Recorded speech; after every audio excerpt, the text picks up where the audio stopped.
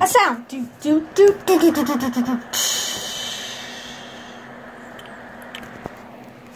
Hello, YouTube. Welcome to Logo History. And for this episode, we are taking a look at Verizon.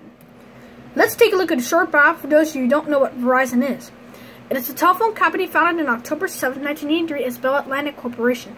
Then in 2000, it was changed to what we now know as Verizon. Its founder was AT&T Corporation. Its website can be found on www.verizon.com. So let's take a look here, folks.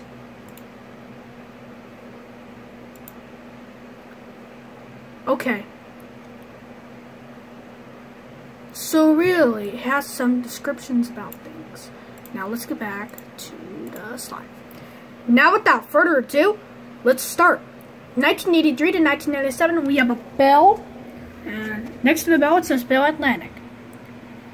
You can tell that it used to be Bell Atlantic. 1997 to 2000, we have a weave and the Bell Atlantic logo. 2000 to 2015, we have a V.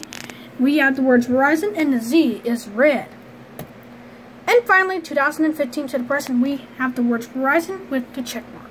So that's all for now, guys. Thank you so much for watching this episode of Logo History, and I'll see you tomorrow for a brand new episode. Stay tuned for episode 107, T-Mobile. Bye-bye.